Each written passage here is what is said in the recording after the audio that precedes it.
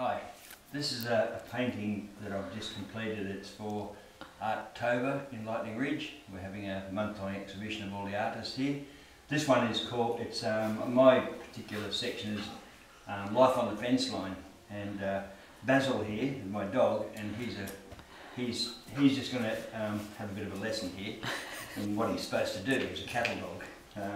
Now, Bazyl, pay attention. Baz, sheep. See the sheep?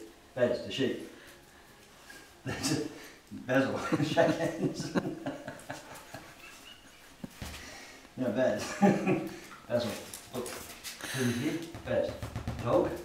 Dog. Sheep. Not really. He's not a very good student.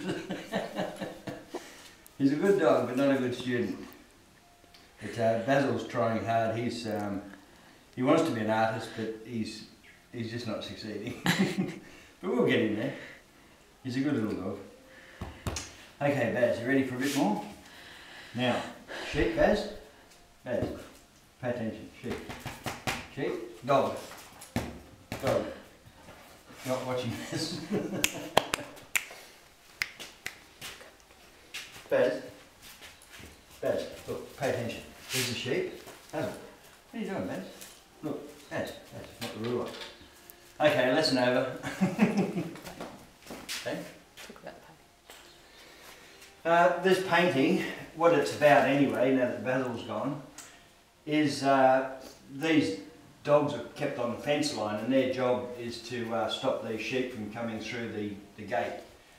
These days they have grids across here and there's not a problem, but in the older days they used to have the working dogs, and this was their life. The farmer would bring them out every, like every couple of days, change them over, only when he had stock in the paddock. And Bazyl, unfortunately, has never been part of this scene.